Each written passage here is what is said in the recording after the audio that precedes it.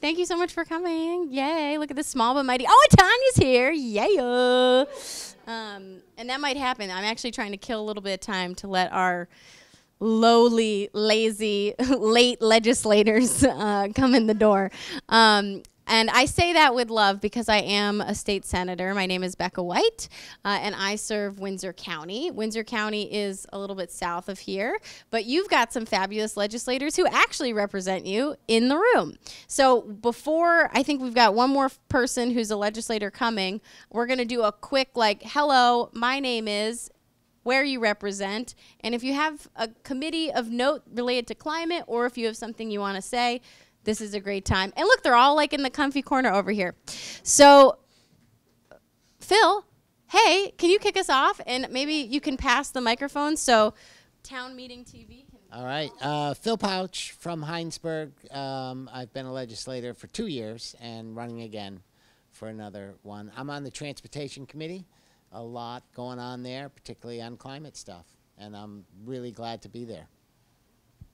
Tanya Vyhovsky. I am a senator. I represent Essex Town, Essex, the city of Essex Junction, Winooski, most of Burlington, and a little bit of Colchester. I'm on Judiciary and Government Operations, and you wouldn't think that had much to do with climate, but the Judiciary Committee passed the Make Big Oil Pay bill this year. And our Government Operations Committee worked really hard on a flood response bill and climate disaster response bill to really streamline how government responds when we experience the increasing number of climate disasters that we are. Hi folks, Kate Logan, Rep. Kate Logan. I represent the Chittenden 16 district. We are in it right now. It's central Old North End, downtown Burlington, and a little piece of the Pine Maple neighborhood. I'm just finishing my first term and running for re-election. I serve on the House Committee on Environment and Energy, so everything we're talking about today pretty much ended up coming through my committee at some point. So really excited to be here. Thanks for joining us tonight. And we have an unexpected member joining us today. You want to come over here? You're perfectly timed for intros. You can go right after Abbey. Sorry, I'm a little late. Don't worry about it. Hi, I'm Leonora Dodge. I'm the rep for Chittenden 23, which is the suburban part of Essex Town and a little segment of the city of Essex Junction. And I've been a legislator for 2 years alongside Phil on transportation. I'm the clerk for the House Transportation Committee, and really excited about the climate action that we took for last session, and very excited to continue plugging along for next session, hopefully. I'm bilingual. I grew up in Montreal, so I'm a really huge proponent of public transit, and I also grew up in Mexico City, so that's another major point that I'm gonna be trying to encourage this year. We are facing a lot of challenges with our public transit system, so a lot of good conversations to be had there. My name's Abbey Duke. I represent Chittenden 17, which is the western Old North End, southern New North End, and the Intervale. It's the largest district in Burlington, but the only single member district. I was appointed in May, so I'm the newest member. They colloquially refer to the seat as number 150 because I was appointed. And then I'm running for a full term. I'm on the Commerce and Economic Development Committee.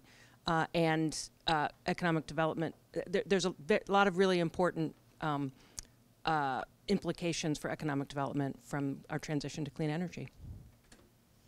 Thank you. I'm Sarita Austin. I'm a representative from the Malletts Bay section of Colchester 19. If I am reelected, this would be my 4th term in the legislature. I'm on the Education Committee, and you can tell what a wonderful session we had last year. I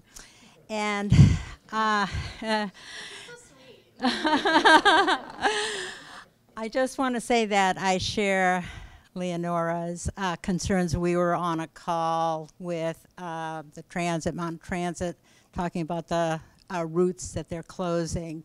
And and that's very concerning to me. And just to how to provide public transportation for Vermonters and still lower the emissions are kind of another challenge for us. So thanks for all coming out tonight, and I'm sorry I was late. No. We're just doing intros of names. Yeah. And like committee and basic. Yeah. All right. I think I've got it. So I'm sorry I'm late.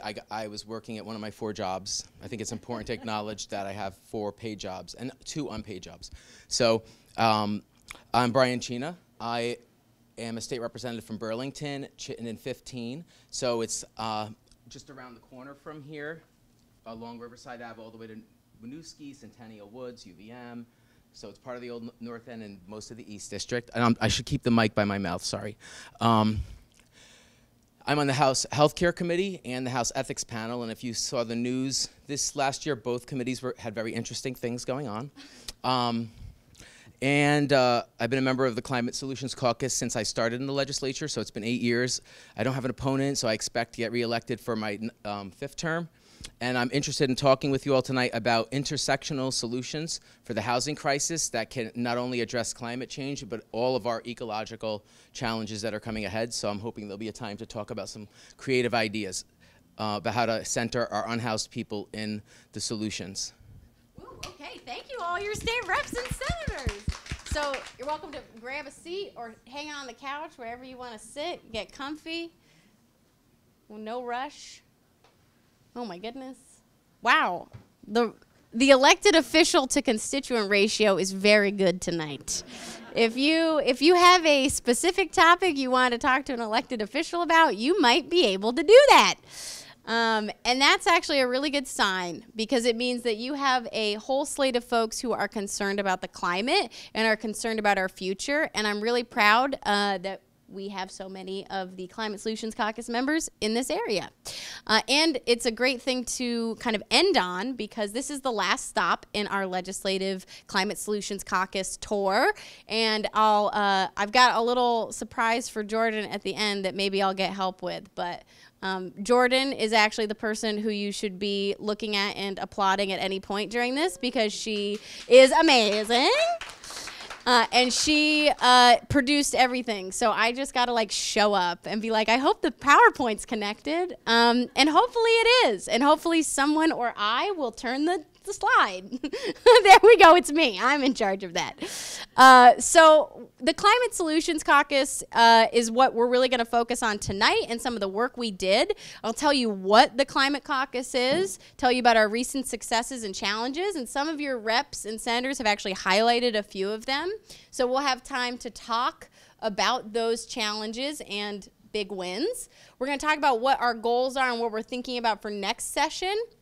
And then we're going to have some group discussion. So you can break out, and if you heard where your representative is, or you have a specific senator you want to talk to, you can find them and talk to them after, and we can have kind of that group discussion. We can also do a time for open questions if there's something you want to ask that you think would be beneficial for everyone to hear.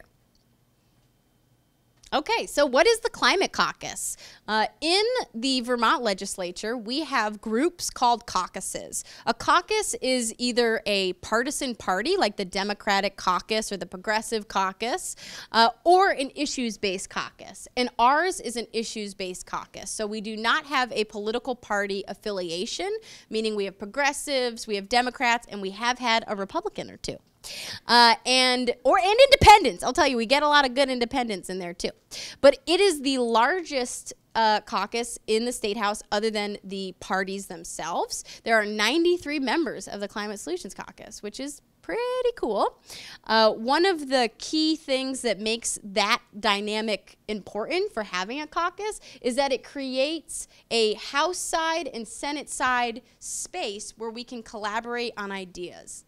So in the Vermont State House, there's often a joke that it's not political parties that disagree, but at times it's the two chambers. So the House members and the Senate members don't always have the best relationships. So it's also a space for us to work together and have good communication between, yeah, and look, I even have House members who like me though, so it's great. but we don't have like a space to talk to each other. So we end up being in these bubbles where we might be working on a great bill like S213 that I'll tell you about in a bit, but we might have a part of that bill that's actually existing in a bill over on the House side. And we don't know that because we don't see each other throughout the day. It's like different grades in school. We don't run into each other as easily. So this is like our recess opportunity where we can make eye contact and talk to each other and have pizza, usually provided by Jordan and VPIRG, and talk about issues that are facing our collective group of people rather than just our individual committees or chambers. We set caucus priorities every legislative session. Every legislative session actually is we have a 2-year term, so there's bienniums, and we do this every year. That's something instead of just doing it for a biennium, we do it every year. So we chose these priorities through, I don't know, I would call it like a fun retreat style. You know, we're all writing stuff on big pieces of paper, and then we're synthesizing it, and then we kind of land on some stuff. So that's why we have such a wide range of priorities, is it was a collective process to come to it. So it's not me as the chair on the Senate side setting the priorities, it's us as much as possible as a collective. So I really appreciate that because you don't always see that in other issue-based caucuses. This is Gabrielle Stebbins. She is the House side, and she is not running for re-election, which I know, which is like dang it. But I like this photo because it shows the 3 E's, which is the environment, the economy, and equity. So that's kind of our 3 E's that we talk about quite a bit. Oh, did I skip one? Oh, no. So if you're here tonight, you're probably familiar with the fact that climate change is the greatest existential threat facing our collective humanity, just to put it lightly. And not only is it something that we must be proactive about, it's something we're experiencing right now. So it's not a future problem, it's a now issue. And some of the examples of it being a now issue, you could just see in being in Vermont the last 2 summers. If you are ever in Montpelier or in Barrie, you know that the flood that affected us in July 2023, and then again in parts of that area in July 2024, had Heinsberg. I mean, exactly. Exactly. Like, we're just experiencing tons of these natural disasters at a greater rate, and we can see them now. And so there's really no, even folks I know who are like straight up climate deniers, I'm like, but haven't you noticed something different? And they're even like, something's different. And we can attest to that. I wasn't at this Climate Solutions Caucus meeting, but in Brattleboro, the theory wasn't that it was global warming, but that it was cloud seeding by the Biden administration. So we are getting to the point where people at least know something's wrong, but they may be attributing it to things that are conspiracies as well. So we need to make sure we focus and are clear. We have science, we have data, we know what's causing the climate crisis, and it's carbon emissions. And it's affecting us to a really extreme rate. Oh, one thing I do want to highlight that I didn't, and I will say you've got the best package of legislators to have this conversation, but the most vulnerable Vermonters are most greatly affected by global warming. We just know that flat out. The lowest income folks in our community are most likely and are experiencing the impacts, whether that's financial or just in their day-to-day lives, the emotional toll of the uncertainty that comes along with the experience of climate change. So, now that I've brought you down a note, we did some really good stuff this legislative session because we have such a phenomenal group of people who are working on it every day when we're in the legislature. So coming out of the legislative session, under improving community resilience, we worked on a whole host of things, but these are the 3 I wanted to highlight. So if there's a legislator who has another bill not on this list, feel free to mention it, but these were kind of the top 3. The first is S213, also known as the Flood Safety Act. And the idea there was to make sure that when we have building and development happening, that we are also taking into account where the potential natural disasters and flooding may happen. That's kind of the core idea behind that. So when you have a downtown The goal was that we started to map and look at the river corridors around our state so that if you had a downtown, you could potentially have a wetland above that downtown. So when there's massive flooding, that wetland acts as a sponge or even as a kidney, is what some folks are saying, calling wetlands, to divert the greatest impacts of flooding. So there's a lot of like common sense development and planning things that we could do to reduce the risk of flood damage. So we did a lot with that. If you want to talk to me about fluvial or inundation flooding, I learned so much about it. And I believe anyone in Natural Resources Committee did too. The second is one that actually Senator Vyhovsky noted, which is S310. So not only do we need to change kind of the natural resources and planning side of things to resolve the greatest impacts of natural disasters, but also our government needs to be able to respond. And one of the telltale stories that we heard coming out of the flood were examples of gaps in the system where folks weren't able to get the help they needed, either because communication wasn't readily available to them, or the people who were in charge of helping them weren't sure where to go or what to do.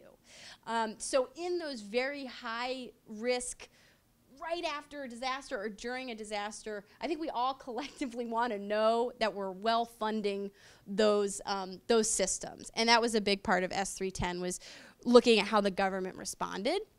And we created something called the Climate Resiliency Grant Program, which injects money directly to municipalities who are the ones experiencing the greatest cost, unfortunately, outside of individuals. Then the last, but certainly not the least, was we advanced a thermal energy networks bill.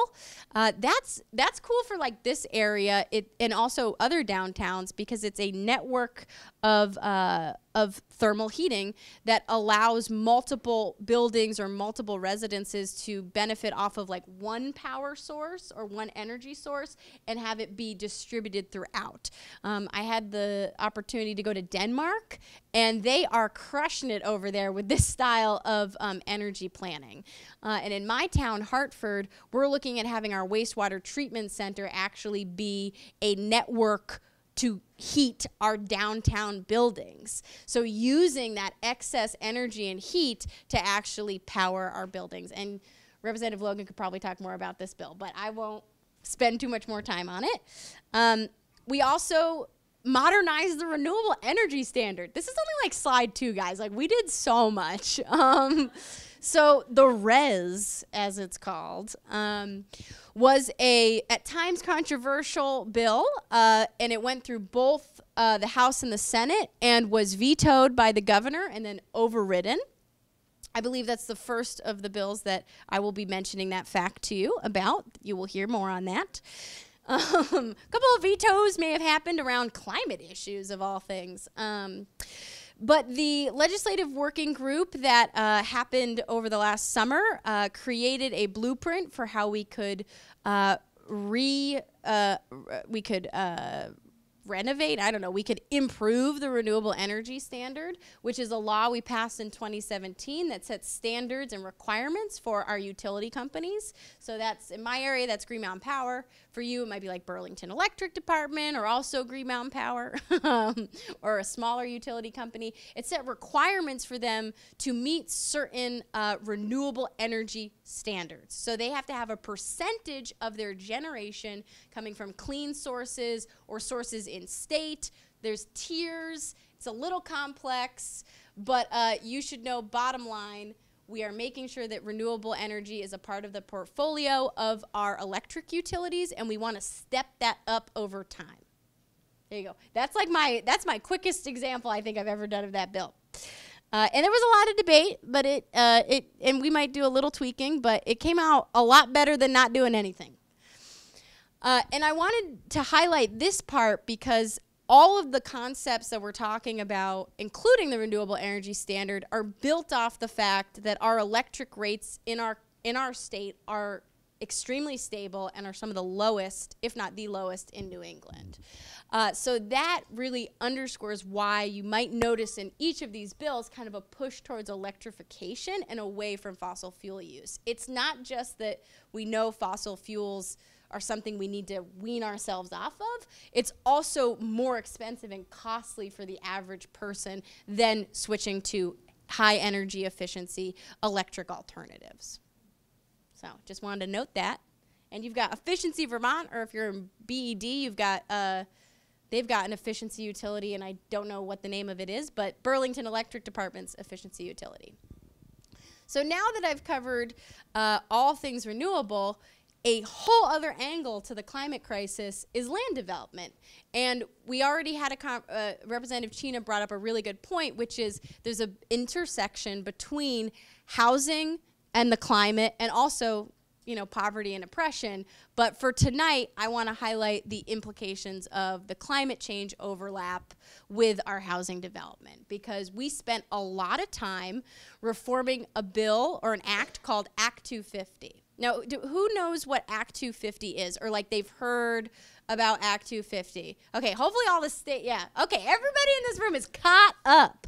So Act 250 means a lot of things to a lot of different people, but the basic premise is to, that we did when we updated the bill, was to focus on smart growth, so that we eliminated sprawl and that we had growth in our development, our developed downtowns that have wastewater and sewer, that our natural forest blocks aren't being disconnected, or I mean, like lots of different goals smushed into a basic concept of smart growth.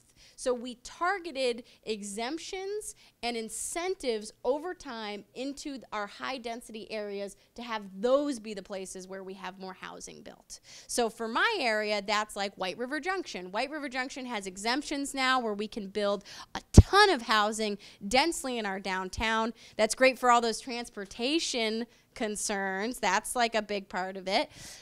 But it also supports, I think, like the development we kind of all want to see, which is we don't want some random apartment building out in the middle of nowhere, not connected to services, like with 150 people. Like that doesn't make any sense. But a cheap, flat cornfield might be the best development cost analysis choice. So it was that is kind of the concept around that bill. It also got rid of a lot of bureaucratic related concerns that we heard from developers, but at the same time created a blueprint for a planning process that you will be able to participate in over the next 6 years through your regional planning commissions.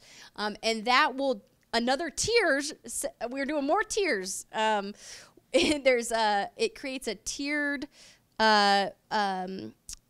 it creates tiers of what type of standards and requirements there are within those tiers for development. A little complex, but there's going to be places that are tier 1A, which means that they are where we want to see development. It's like a downtown area, and they have all the things they need to be able to develop. Then tier 1B is a little bit closer to, they're a big area, they've got the tools in their toolbox, but they're not exactly where we want all of the development. And then tier 2 will be the majority of the state, and tier 3 is where the win for folks who are concerned about natural resources is. Tier 3 is our high priority, most important, valuable natural resources. And we will get to identify those as communities throughout a multi-year process. So start thinking, this is why I tell my people, start thinking about where that beautiful waterfall is and where you don't want a McMansion next to it. So think about those. That's the next 6 years, and you'll probably be invited to some community meetings to talk about it. Sarita, you raised your hand. Yeah, I just wanted to say, I think water and sewer are two big drivers of, really encouraging development where there is public sewer and water access. For the town meeting folks, Sarita made a really good point that the development we want to have is where we see wastewater and water. Exactly. And that was a fierce debate about what that actually meant. So different strokes, different folks on that one, but excellent point. So multiple folks, when I was meeting you brought up transportation, and it also got brought up quite a bit by our state reps and senators. So I want to spend a little bit of time here, but we got to highlight a Brattleboroite, that, I don't know. this is Molly Burke. She is the state rep from Brattleboro. Woo, we love her. She is a bike champion. We should also note just down the street is the now deceased Representative Kurt McCormick's home. Kurt was a legend in the community of public transportation, bike pedestrians, and this guy didn't even own a car. Like, incredible man, and I really do think that we will have more work to do to build on his legacy, but we can be proud of the work that we did this last session within the T-bill. The transportation budget bill is a place that we don't, no, remind me tomorrow. What if I was like, let's do it now? It's like, actually, let's do those updates now. The transportation budget bill usually comes to us from the administration, and there's not a lot of wiggle room. So all of the exciting things that we hear from our constituents who say, I want more public transportation, I want better sidewalks, I want micro transit, and I want high-speed rail. We go, I am so sorry. We have no pot of money for this, and we actually have a shrinking pot of money for this, but we will fight for the things that you want. And I have to applaud the House transportation members, because it is not an easy fight to get even tiny amounts of money to go towards the things that I think you and I agree on, which is climate solutions within our transportation sector. But you can be really proud of their work and how they were especially able to move or like pivot some federal funding in the direction of the priorities that we want. And I don't know if folks if you want to add on to that now or after, but there is a whole conversation we can have about what we need to do next year to make sure that federal funding gets used properly. But nope, just kidding. The second to last slide for a bill is just like joy personified, which is Mike Rice when we passed the Pollinators bill. If you eat strawberries or blueberries or apples, you also are going to need to have some pollinators in your life if you want to continue to have those delicious fruits. And we know that neonicotinoid pesticides can actually harm our pollinators. And I feel like where's the poster for the pollinator stuff, VPIRG? Like, this is like your issue. Where's a big, like, bee? It's over in there. Well, this was a very big issue for VPIRG. And what I appreciated about the conversation was it really was meant to support our farmers moving away from neonicotinoids rather than just straight up pulling the rug out from them. We've tried over time to move them away from it, but for some folks, myself included, feels a little slow towards it, but definitely some good compromise. Yeah, that's a big one. And I think Phil Scott, did he veto that one and we overrode that one? Yeah, another example of a veto.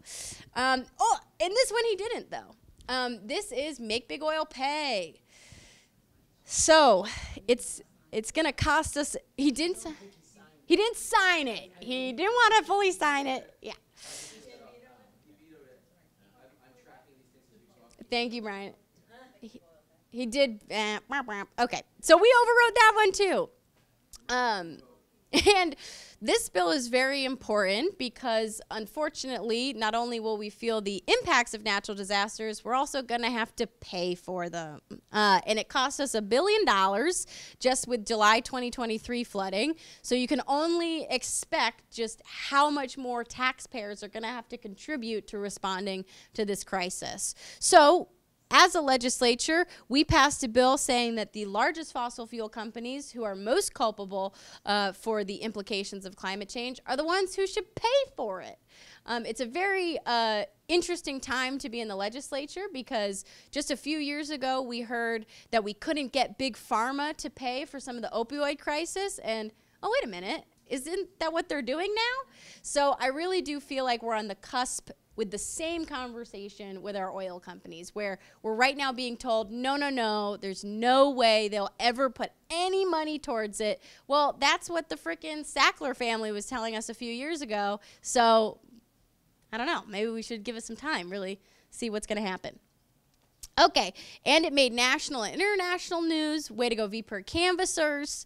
And I hope that we get something good out of this. Now it's a little bit of a waiting game. They haven't sued us yet, is my understanding.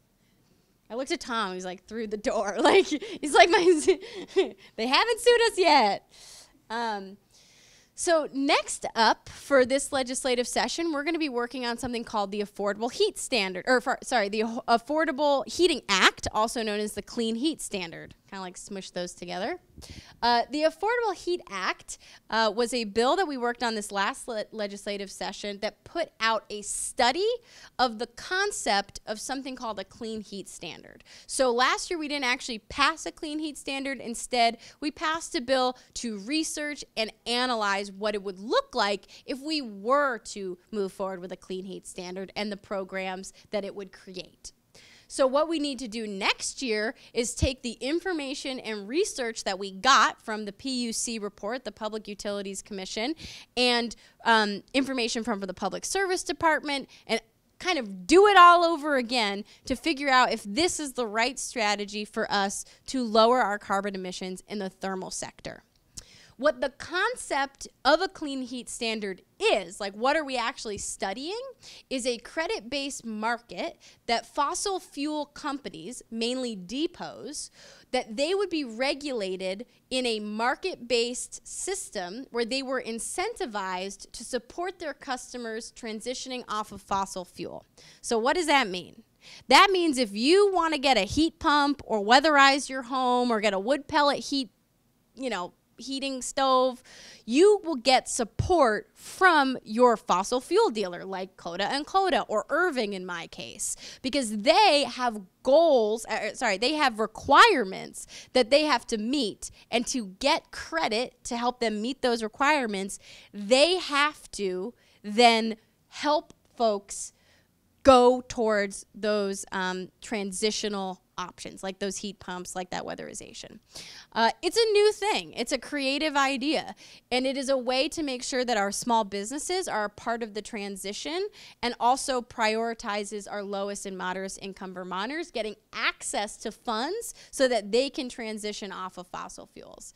Because the number one thing I hear from constituents is that they want to be off fossil fuels, but they can't afford the upfront cost of doing it. So we need to have a funding source that helps us transition Vermonters away from fossil fuels, knowing that that cost just keeps on going up. If you remember a few slides back, electricity, very stable, but not only is it that it's hiking up and costing us more money and is creating, wars in other countries. If you don't care about that or the morality of it, it's also something that we have to do legally to meet something called the Global Warming Solutions Act requirements. So even if you don't care morally, or you're not worried about the cost, or c'est la vie, you love propane,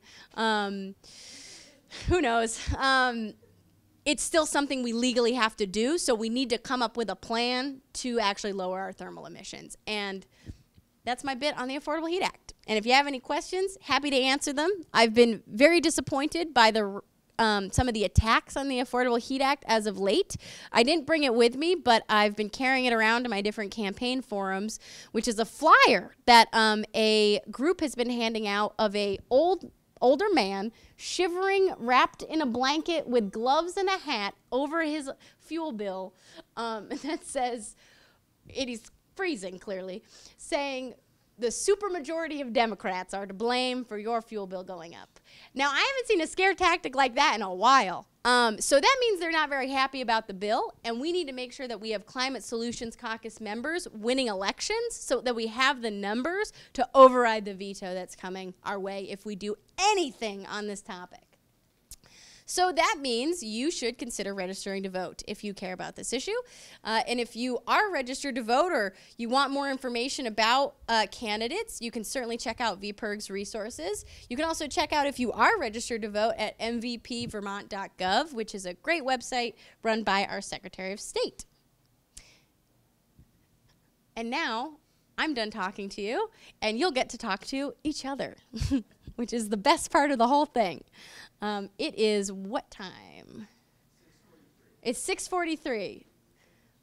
we usually go like an hour with these things, but since, you know, we had some late arrivals, Burlington's like a late night crowd, we could stay till 7:30. Okay, maybe you're not a late night crowd. Okay, who knew?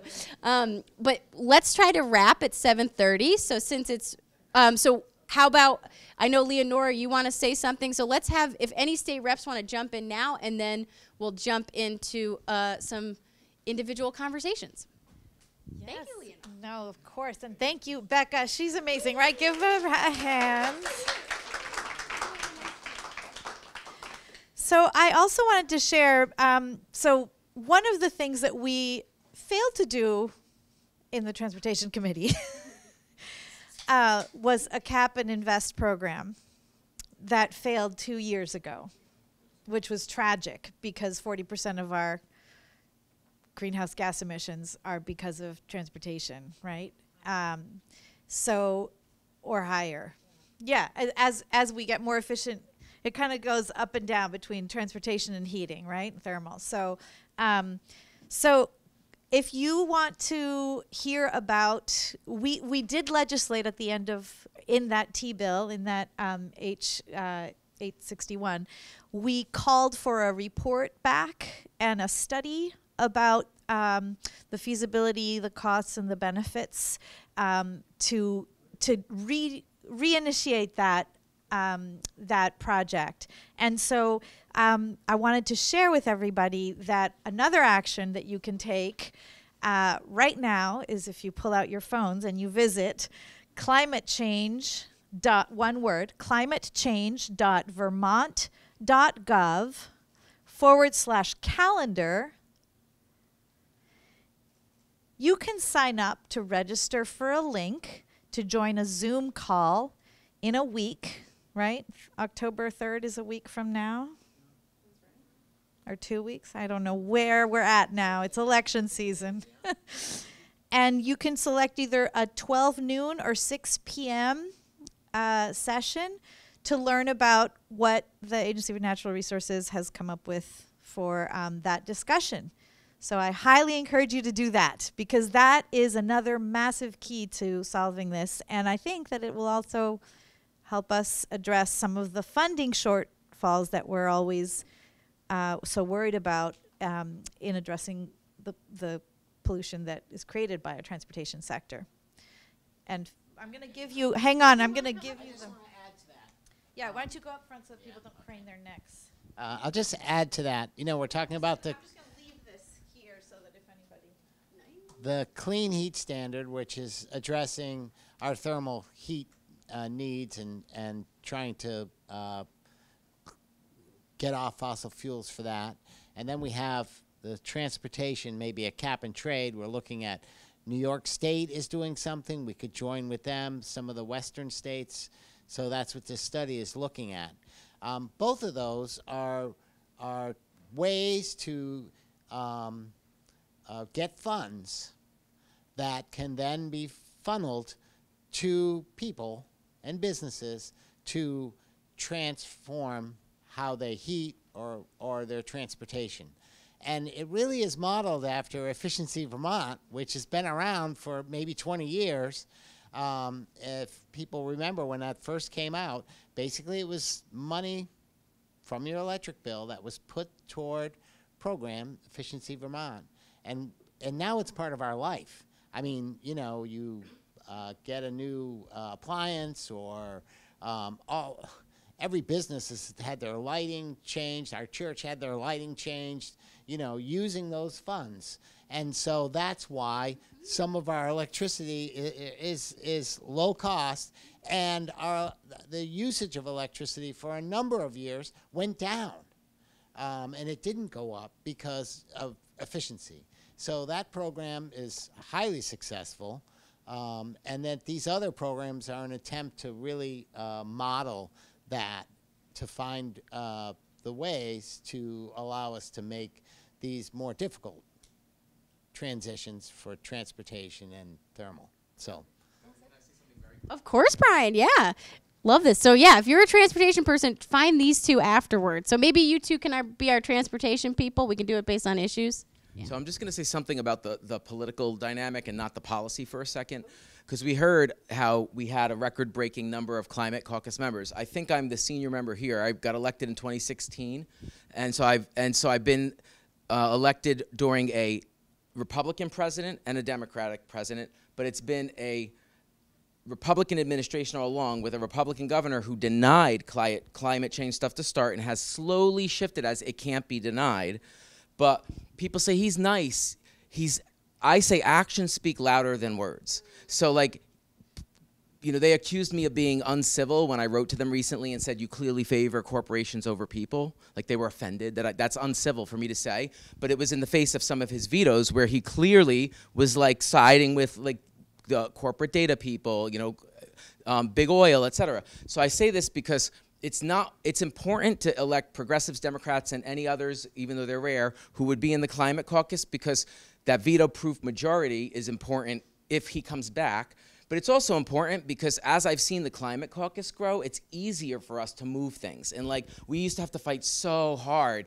And Mitzi Johnson, the speaker, actually was on our side and had every committee focus on climate change, but it's still hard to get the votes and to get things moving when you don't have that momentum.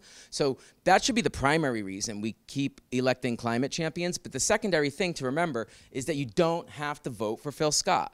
And that, you know, even if the Democrat doesn't have the political experience, she has administrative experience, and if she wins, she can assemble a team of experts to help her govern very quickly. So I just want to encourage people to vote for the Democrat, because if we had a Democrat as governor, it would be a lot easier. It wouldn't be about building this number to override him. It would be about working together with the state agencies and the legislature to do what's best. So I just want to encourage people. What's that? Esther Charleston is her name, and I don't even know her yet. Like, I haven't had a chance to meet her yet, but what I know about her is good. And honestly, we're at a point where, like, we need someone other than Phil Scott, because the obstruction is inefficient. It's slowing us down, and we can't slow down at this point. Like, this is an emergency that we're in on every level. So I'll stop there. But I just wanted to share that perspective, because we shouldn't need a veto-proof majority. We should be working as a partner with the governor, whoever it is, and it's not like that. So, thanks. Thanks for hearing me out. Yeah. Yay, vote Esther. I wanted to follow up on what we're going to be doing next session. Obviously, the Clean Heat Standard, Affordable Heat Act is going to take a lot of work. It's a big policy. But another thing that we did in the Renewable Energy Standard Bill was a study, because one of the compromises that landed us in a position where we could get a bill passed was to consider eliminating virtual net metering. I don't know if you all are energy nerds. You'd pretty much have to be to know what virtual net metering is, but essentially it's the idea that you get paid for energy you produce from a solar array. Virtual net metering allows you to build a solar array at a distance from where your land is physically located, but consider it your solar array and get paid for the energy that's created by that solar array. So that's one of the things that we kind of had to give up. And it really benefits renters. Well, so it's not often utilized. It hasn't been often utilized. That was one of the arguments for getting rid of it. But that's largely because it would be primarily beneficial for multifamily housing, for example. Like, I live right over here around the corner at the Bright Street Housing Cooperative. We live in the footprint of what is a rather large house in Shelburne, but we house 80 people on that site. We don't have enough property to put a solar array that would power 40 households. There's a parking lot right over here that could use solar panels to cover it, and that could power our community. But if we eliminate virtual net metering, then we can't use that power for our community and reduce our electricity bills. I will say, the people who live in my housing cooperative, it's not an ownership co-op, it's a no equity co-op. So we've got people who have just transitioned out of homelessness all the way up to market rate units. But the vast majority of the people who live at the Bright Street Housing Co-op are low and moderate income households. Now, we're finally getting money from the federal government, from the Inflation Reduction Act. A large portion of it is supposed to benefit low and moderate income households. So this is the moment. This is our moment, right? We can finally use public resources to help install solar arrays for people who can't afford to do it themselves. However, then we're going to eliminate the one tool that would allow folks to have like $0 electricity bills for decades. So I had a serious problem with that issue, like a real problem with it. So we put a study in the bill to say like, okay, if we're gonna get rid of virtual net metering, then what are options that will make it possible for low and moderate income households, especially multifamily households, to benefit from solar installations and have their electricity bills reduced. I have to say, I spoke with a lot of utility folks during that whole debacle controversy there, and I did want the bill to get passed, but the ideas that they were sharing weren't satisfying to me. People with more resources who've been able to install solar panels on their own properties have gone a decade without paying an electricity bill.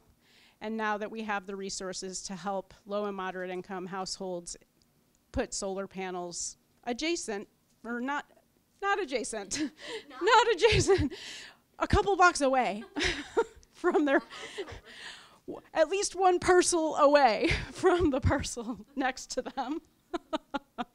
Now that we have the resources to help folks who don't have much money get solar panels to benefit them, they can't take the initiative to do these projects and reduce their bills. I'll give an example from the building. Let's say we did put a solar array here in the parking lot and used virtual net metering, sold our electricity produced back into the grid. One thing that we'd be able to do is reduce the number of meters in our building to one. We could just do a central meter, no electricity bills for anybody in the building. It would also allow us to install cold weather heat pumps in a way that would be, you know, like we'd all get air conditioning as well. We've got people who are physically, like, have a disability. It's getting hotter in the summer. It's very expensive to, you know, cool your apartment. So there are so many benefits to this. This is one of those things where I will be pushing really hard next session to make sure that we're delivering the absolute most economic benefit to low and moderate income households as we make this energy transition. Thank you for letting me get on my soapbox. Yeah, you guys have the best reps, like no joke. And great senators too. I don't know, Tanya, if you wanted to say anything, or we can. Yes, let's do it. Okay, we're gonna break it out. Leonora and Phil, do you guys mind having, if you wanted to talk transportation, maybe find you guys, and then otherwise, are there any issues you if someone wants to talk renewable energy standard and next steps? I think Kate, this is probably the big one for you. Brian, it sounded like you really wanted to talk to people about like intersectionality and housing. Yeah, I would say housing, public health, equity. Yes. You want to tell me about, I'll listen to it. Yes, you can head over to Brian, and then. Cool, yeah. If you want to do renewable energy or thermal energy, yeah. So, okay, let's split up. Phil and Leonora over here, Kate Logan over there, Brian in the back. Take your chairs with you. You're right here. And we'll do this for about 10 to 15 minutes. I would say a high priority on my side, and a lot of people, because this is the one through the community development. Yeah, DHCD, and it was administered by Green Mountain Power. Yeah, and they've been doing it for a while. Yeah. And it's really just starting to, I think when we saw, they testified, they said, they spent $6 or $8 million, and they just started to put the charging, they're just starting to put the charging. Yeah. So we put in more money. I think so. I think we put some more money in, and we may have also did we say that if it didn't get used up? We did put more money in because we saw that as a real hole in our desire to transform to electrified vehicles. And that, again, I have my own house, I got my own charger in there, no big deal. But if you're in a condo or in an apartment building, if we don't have them on site, it's tantamount No to one- saying, it's not gonna work. it's tantamount to saying that can't EV do it. is not an option. we totally agree with you. We saw this program is really successful. Yeah, it is. In that I mean, we're ready to they've go. got it dialed If the grant in. came in, I'd be, boom, we're So on it. I expect there'll be a big push, certainly by the Democrats in our transportation committee and our caucus to push this program. And so we'll get updates on where they are.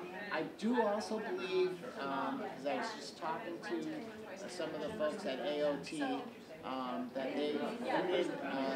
they're putting in a federal grant to try to get some funds specifically for this. For that. So I'm glad you brought it up because it is.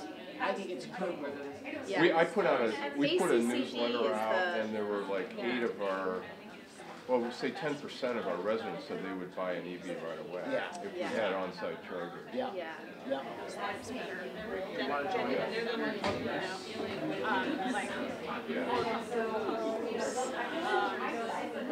Less expensive transportation, less expensive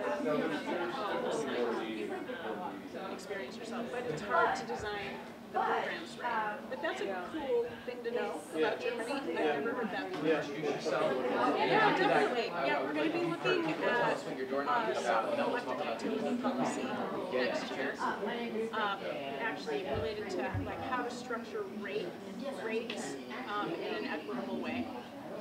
What else is on? So maybe look at VPIRG. So we are seeing great steps in the right direction, but I think we can go further in the design. And so I'm doing a lot of research on this, and so you may be able to help, and others may have expertise to help about what those exact things are and how we can start testing them out. But so that just to launch us off, that's really what I'm saying is at this moment in history, we're already looking at land use. We're trying to adapt to climate change and to floods and landslides and all these things. We're trying to solve a housing crisis that is worsening the divide, and housing has been treated as a commodity and not as a basic human right. So we have an opportunity here. If we bring unhoused people and those who've been disenfranchised into the process, which I'm on the Land Access and Opportunity Board, and we can talk about what that does more later if you want, but our job is to look at how to provide land access and opportunity to the people who've been most disenfranchised. And we're currently shifting towards looking at homelessness and taking some action around that. But if we could bring them in and then the neighbors together and say we're all neighbors, housed and unhoused in this area. We're business owners. We're some people born here, some people came here. But like, what's working and what do we dream of it to be? If we do that process right, we can heal the social fabric and then build infrastructure that not only is resilient but solves many problems in the very infrastructure around environmental impact. So that's sort of my little spiel on it. And so maybe people want to speak. I'm not going to try to control the conversation, but people want to weigh in on that or share thoughts or ideas. I love the idea of incorporating the social aspect, but it may be different for rural versus It will. Like I grew up rural. I live in Burlington now, so I have a concept of what you're talking about. But I grew up rural, and there you just have to have your community centers. You have to have your center. You have to have your center. Okay. Since you all still really want to talk, we're going to end. Yes, since we're not going to do, you all still want to talk, so we're just going to go straight to 7:30. So stick around. It officially ends at 7:30, but keep talking if you want. There we go. Thank you, everyone, for coming. If you leave right after this. Yay. Yes.